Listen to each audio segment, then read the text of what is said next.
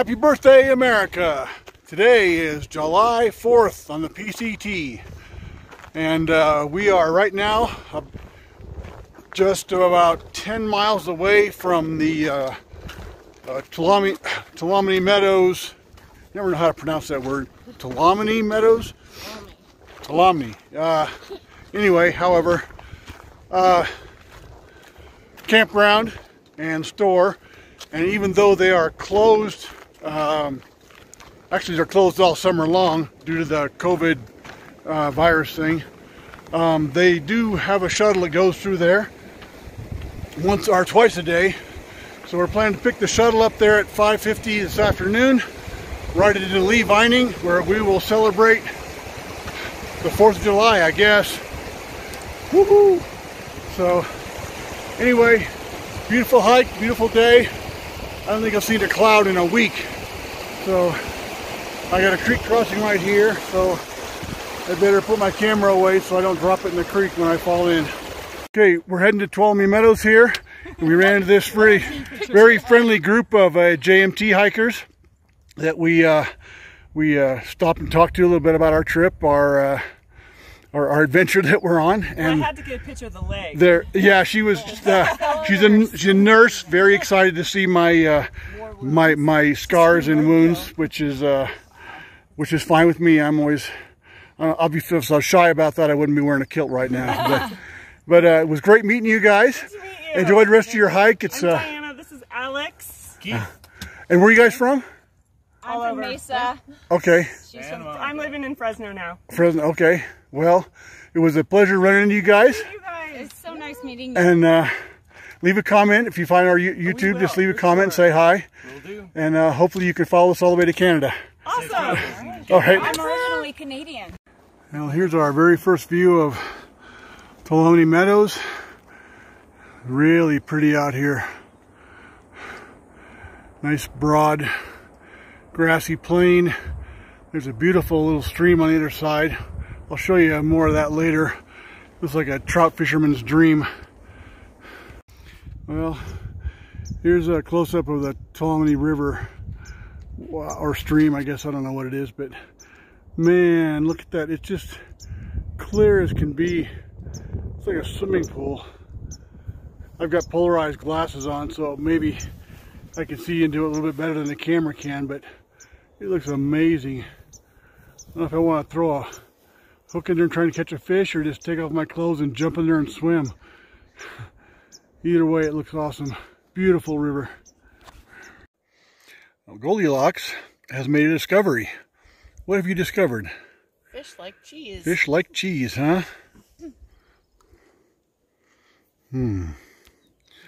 Let's see that again. Go ahead.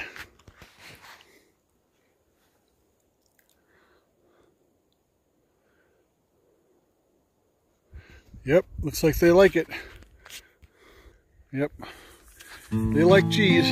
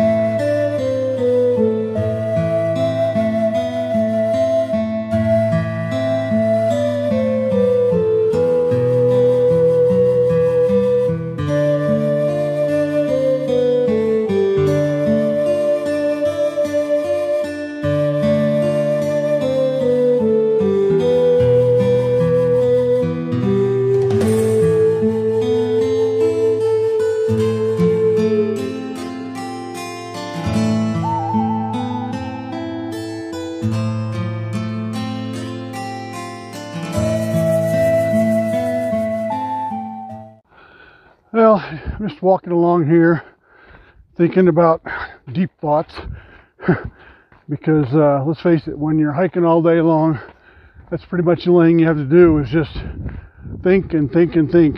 Inconceivable! But the thought that I had was, I was thinking about it. Today's July 4th. I realized, wow, I am 3.5 months into my PCT thru hike. 3.5 months. But the really shocking part is that I potentially have 3.5 months left to go before I'm finished. In other words, after 3.5 months of walking and walking and walking, covering hundreds of miles, I'm barely halfway.